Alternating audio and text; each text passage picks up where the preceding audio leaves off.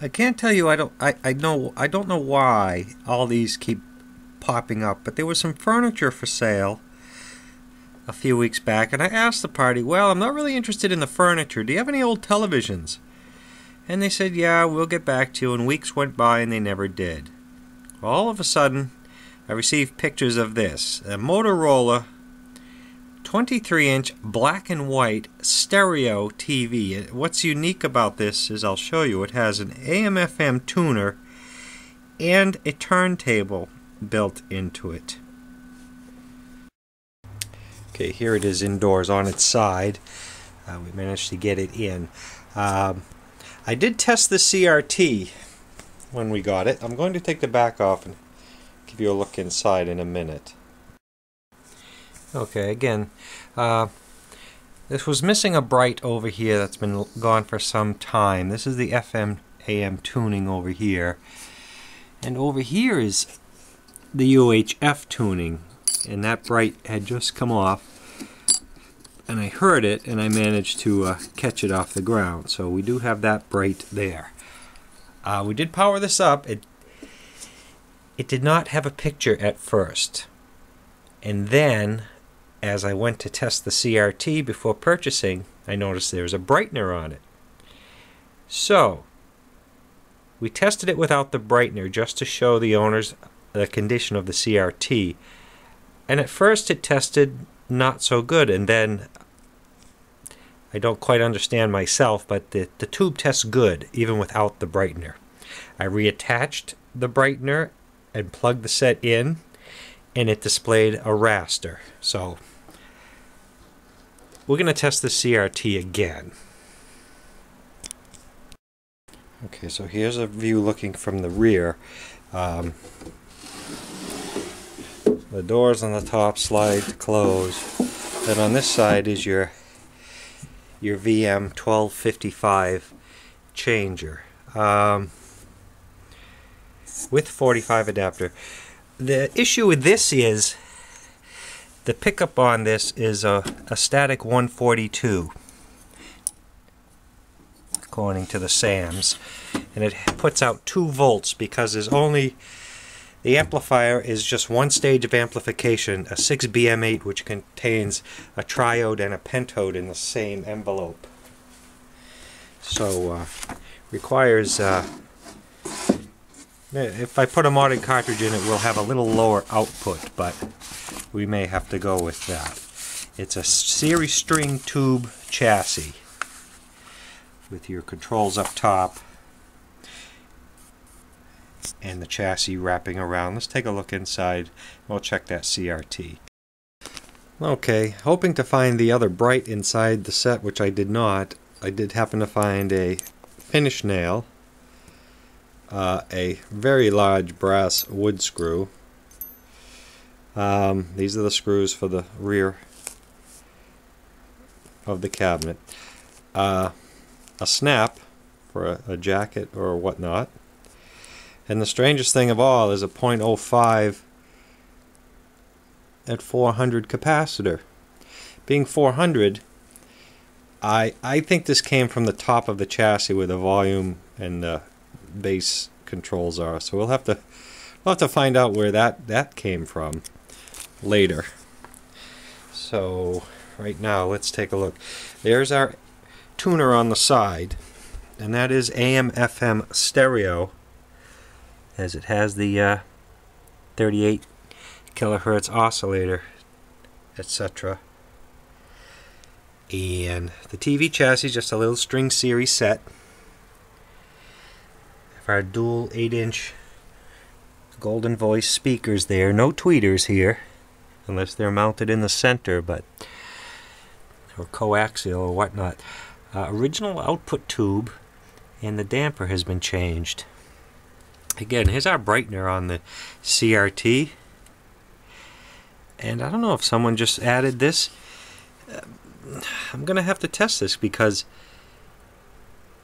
the H light was flickering on the tester, but I wasn't in the short position, so I don't know what that is all about. But I should just plug it in and try it first, because I did have raster moments ago. But I'm gonna test this tube again. and we're going to run it without the brightener. Again, I have other testers, but for these early black and whites, or this isn't real early, I'm going to consult the B&K model 465. I'm doing my heater adjust. The tube is lighting. It is a 6.3 volt filament, so I'm going to do just that. We have 6.3. Our G2 is 50 on this, and the G1 is, it says 22 to 50 or something like that. It's set to 60, but I'm just going to leave it there. And the H light's not flickering like it was before. Shorts.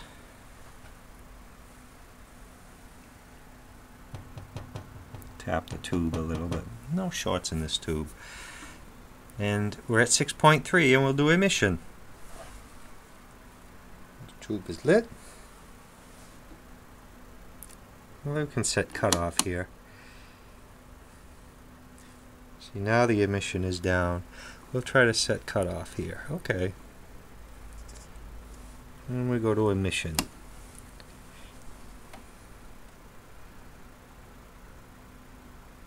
This will steadily climb. That's at 6.3. Cutoff is set. Why in the world would it have a brightener on it? Sometimes they'll use that to isolate shorts. But this tube tests good.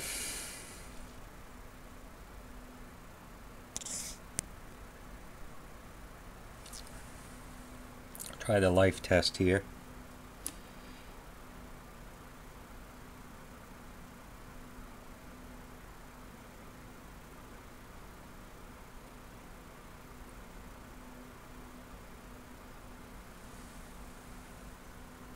Life test on this completely kills the filament.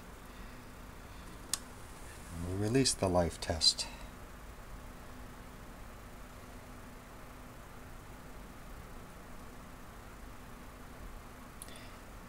Okay, we've already had this plugged in, so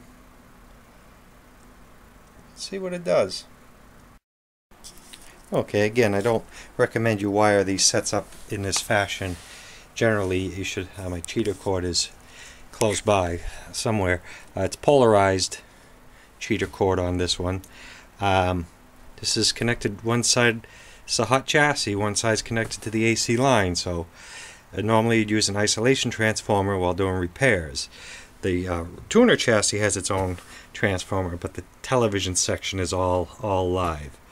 But let's go in and turn this on and see what it does. These are our output tubes right here for the amplifier, and we'll just see what the phonograph does. So we were already on, we're on phono right now. We could try that. The phono really doesn't interest me at the moment. This is a standard VM changer. A little dry. Let's see what happens during the phono stage. The tubes are lighting. The FM section is off, and the television is off. There is some hum in the speaker.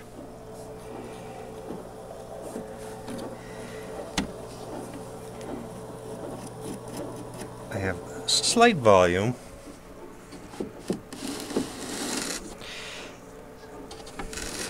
Balance left, right, and loudness, that's all the way up.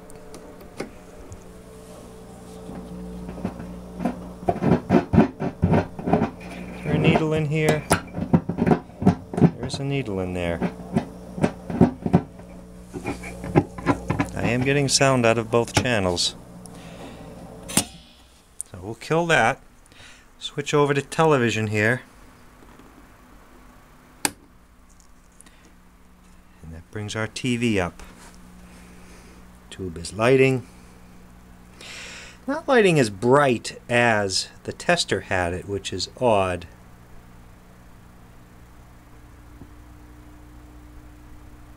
We have our signal box on. I'm not sure what channel we're on over here.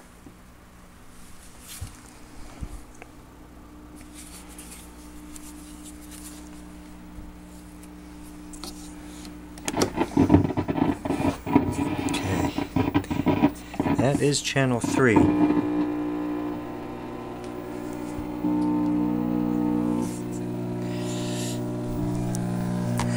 I do have raster here. And it is kind of dim, I must say that.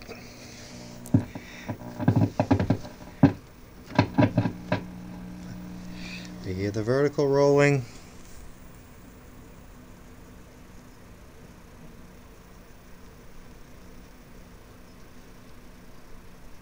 Come on.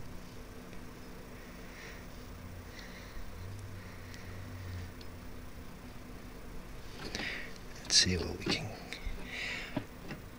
see where our sound went here.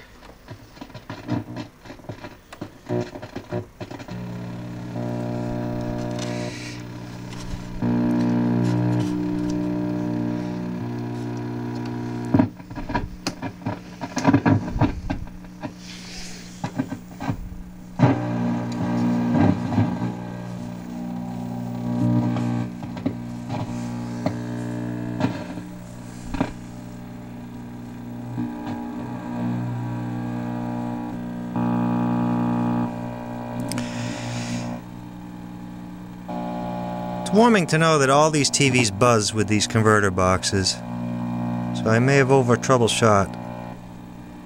I'm trying to adjust this vertical, but it's just not locking in.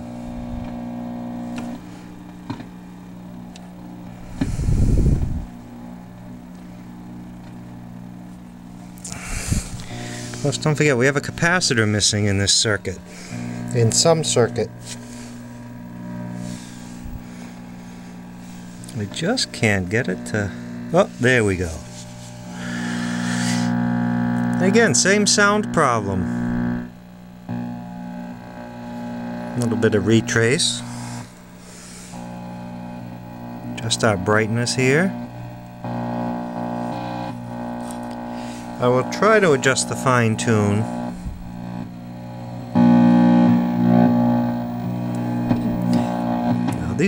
This box is just terrible.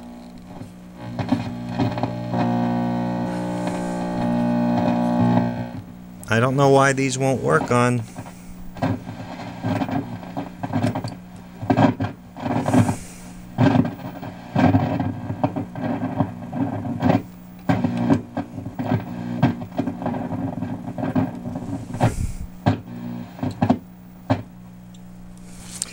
Well, we'll stop there and we'll call that's a sort of a full picture. Not terrible. And that's the Motorola stereo television. It's not a stereo television, it's a stereo television. Let's go over to radio. The TV chassis turns off and the radio begins to light. Upside down here.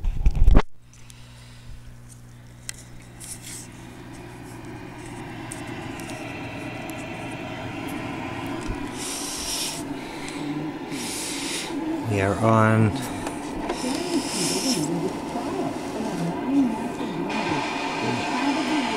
FM. AFC. This is the FM tuning. To have killed Bigfoot in 2008. The alleged Bigfoot body, though, was actually really just a rubber ape suit that he and his associated.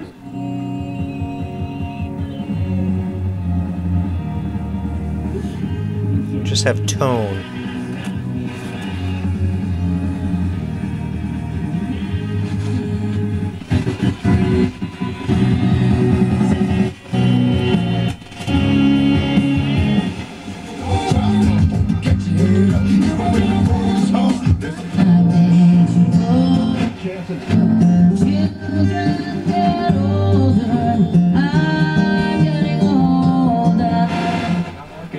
Every trade. What a giant glass source.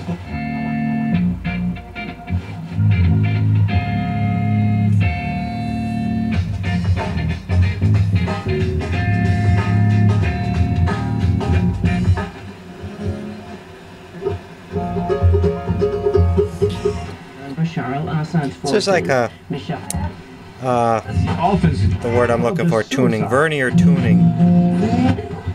What creature can bridge the divide? Very good tuning. This time last week. The dial pointer is right there. I don't know if you can see. FM is here, AM is there. That must be the end of the dial there.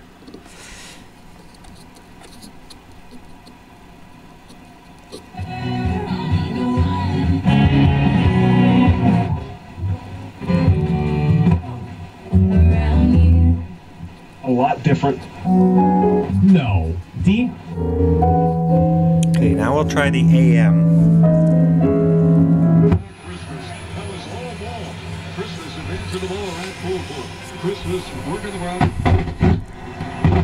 Free and clear out of the Alston tolls out towards 4. Number 9. Wide open again, John.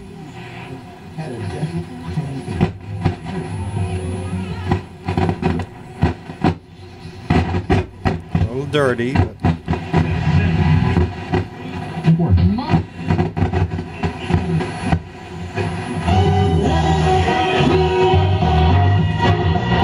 that's a station in our backyard.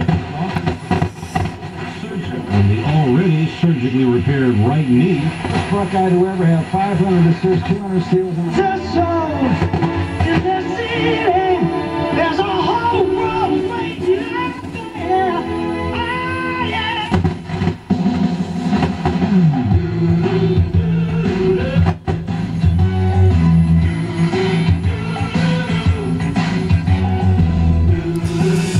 There you have the Motorola stereo TV. First look from on or about.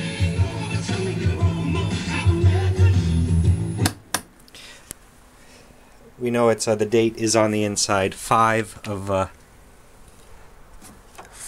64. 5 of 64. I don't know if you can see that or not. 5 of 64. And the woman that was selling this was like pulling teeth. They wanted all the money in the world for this, and I said, no, it's got a brightener on it. Still ended up paying for it, but once they saw the picture, then the price was like, well, they were really getting scary about lowering the price. But there you have it. The woman was 93 when they said, what year is it?